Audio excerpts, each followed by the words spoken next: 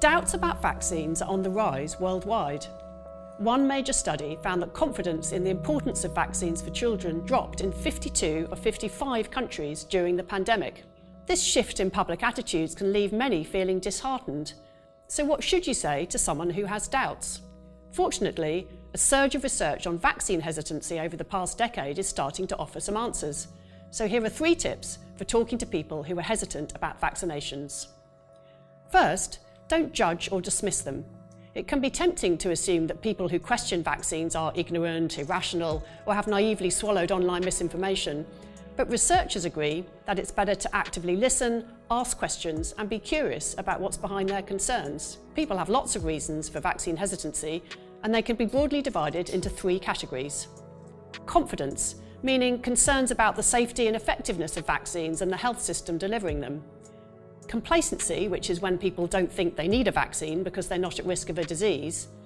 And convenience, when accessing vaccines is hard. Understanding the issues is the first step to addressing them. It might sound obvious, but researchers say that it's important in a conversation to share your view. This might include accurate information about studies or a personal experience. Medical workers are well placed to give advice.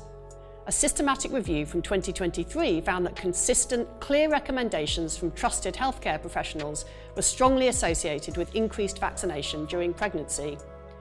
One way of having this type of respectful conversation about vaccine doubts is called motivational interviewing. Several studies suggest this can boost vaccination rates.